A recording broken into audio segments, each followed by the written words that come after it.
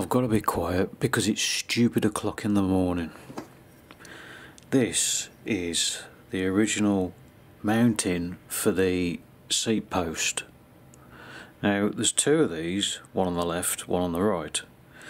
The bolts go through the mounting post, through the frame, and then into this, and it pulls against it to clamp the post. That's literally it. It used to have M4 bolts or M3 bolts in it. I made them into M4 bolts, but it's still, when I tighten them to the torque that I want, it's still pulling them out. That's all that literally holds you and the seat together. So I've made these steel ones. This used to be 12 by 12, but it's now 11 by 12 or 12 by 11. As you can see, I've had to cut 1mm off that side.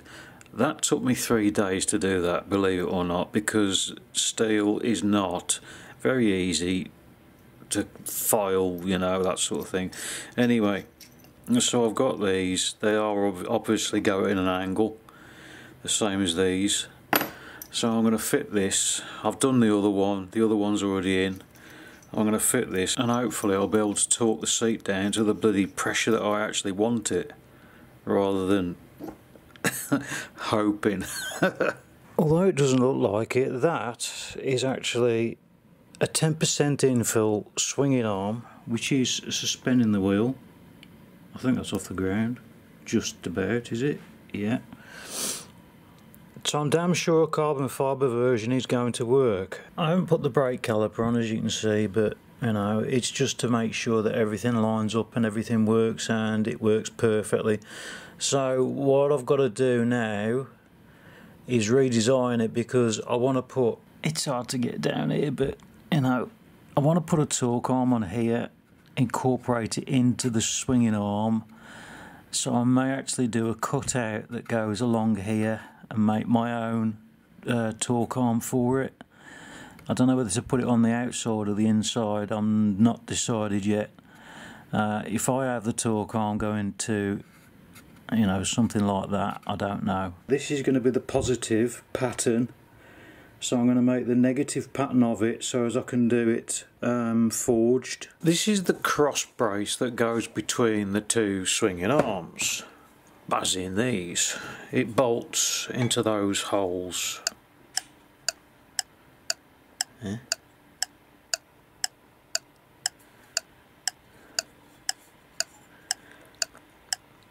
It bolts into those holes there like that. I've been looking at ways to make this out of carbon fibre, because this is heavy, 530 grams. Now I reckon I can make it at least, well, less than half that weight. I'm going to make it out of a solid piece, and it's going to be forged. It's going to be a combination of forged and using woven stuff, so as I can get the outside sort of quality, the look of it, but I also need the structural strength, because it's got to stop torsional forces. So I've got to design a mould for it. I'm going to design it. I'm going to see if it's possible. I know it's going to be strong enough. It'll definitely be strong enough, but I don't know how much weight I'm going to save. Obviously you've got the weight of the bolts, which isn't going to change. So we'll see how it goes.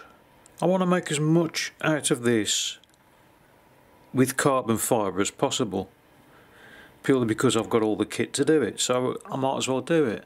But I'm not buying any specialised tools and this, that and the other for it, because I don't see that I should need to. I need to talk about these castings, the moulds that you make. Now when I make these, I do the base, which is just an inverse of the mould, and then I make the side pieces.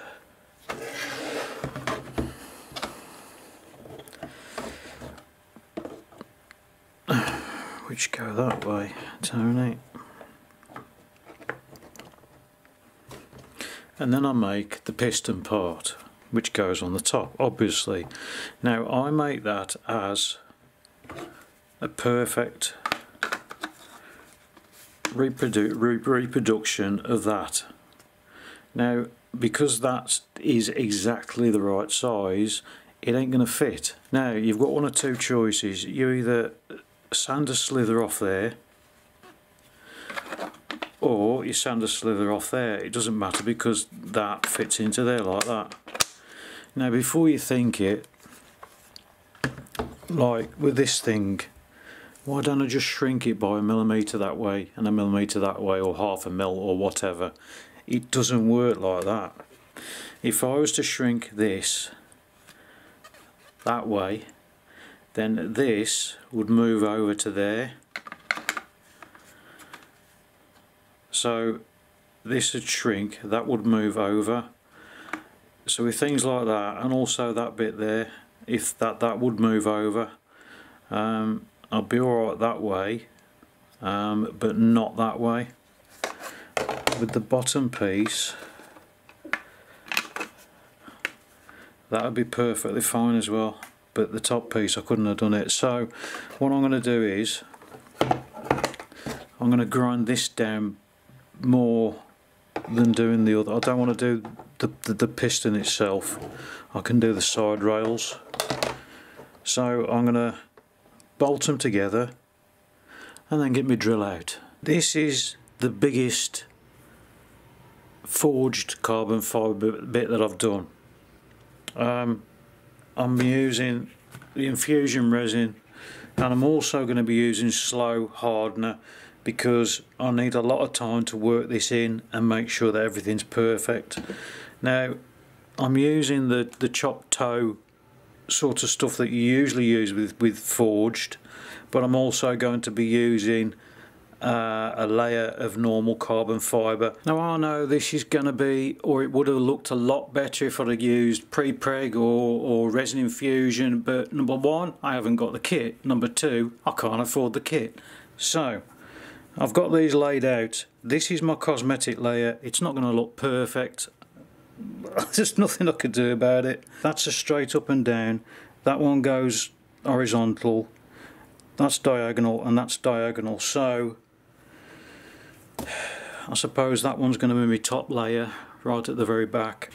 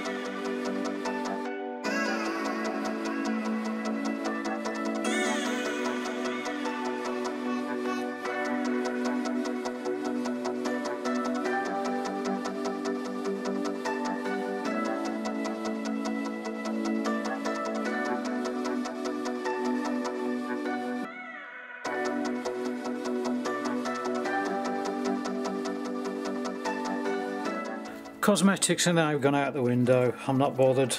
I shouldn't have been bothered in the first place. It's the functionality that I need. I don't care what it looks like. Well, not anymore.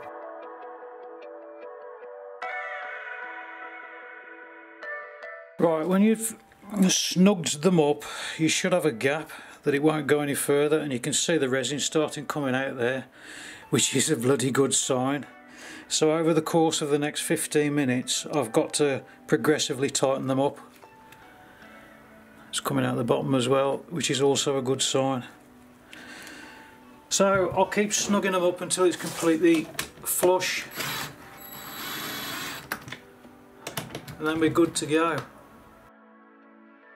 If you tighten them up too quick, you'll cause a hydrolock.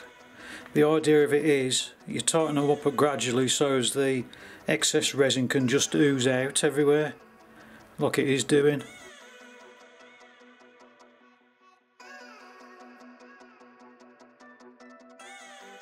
Right, they're all snugged up. Now obviously the next thing I've got to do is clean up, and then what I'm going to do is get this in a vise and I'm going to clamp it in the middle. See down that seam there?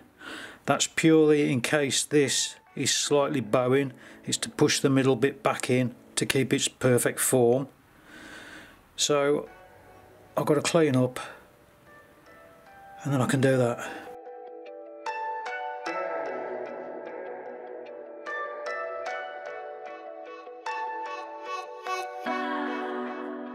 Well, I can't put it in the vise for the simple reason my vise isn't big enough. I'm a bit concerned. I've got a separation. There's a slight separation down there, but all that'll mean is the epoxy and everything else will come out of there, and it'll be sandable down when I've split it anyway. It's alright on the edges where I've bolted it, but obviously you can't. Well, I couldn't put a bolt in the middle there. I could do, but I would have had to make the bloody mould a lot thicker. Now, I have learned by my mistakes with 3D printing these moulds and stuff. I mean, I could have. You can cut some pieces off or form it into the, you know, where it's not needed, rather than making a complete full-size square mould. Now, this bottom piece, this piece here is threaded. And people say that you can't thread into plastic. Well, this is PETG, 40% infill, and I've threaded into that perfectly. So, I've got to leave it 12, 24 hours now before I can release it.